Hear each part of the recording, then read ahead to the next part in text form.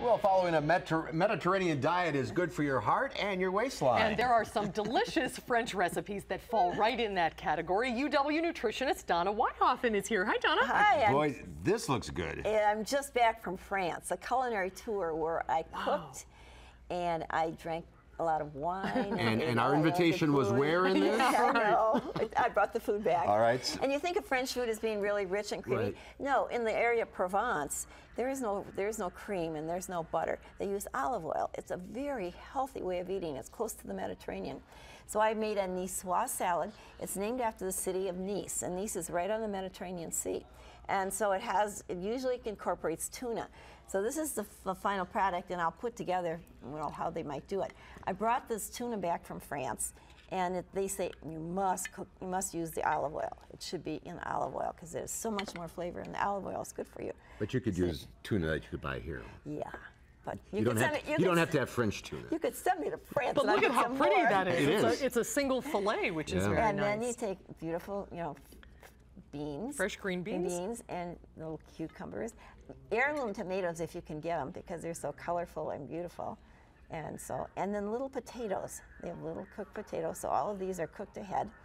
And then you can put on some roasted red peppers if you like, some artichokes, some black olives. Now these are all the traditional ingredients. These are all the traditional ingredients, and you can do what you want with it.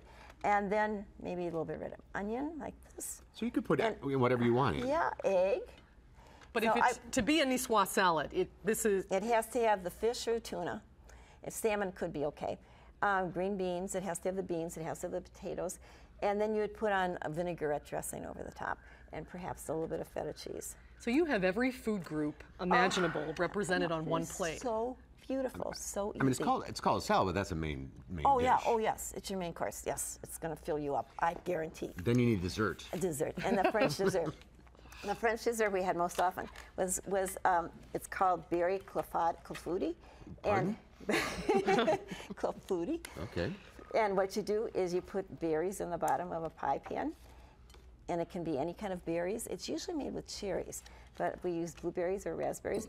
And then you take a batter, which I won't pour over the top, and you pour it over the top. Mm-hmm. And what's in the batter? And the batter is more like a pancake batter. It's a flan pancake kind of a batter, which you pour over the top and bake it, and this is what it turns out to be.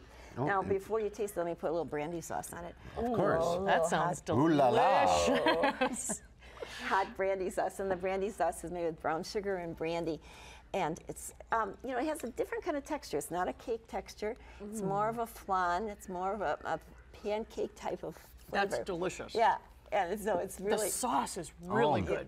Isn't that delicious? That is so good. Now, is that actually pretty good for you, or is this... No, and the calories. As long as you're having Oh, man, I wanted to look at the calories. You know, this under 100 calories? Per slice? Yes, per slice.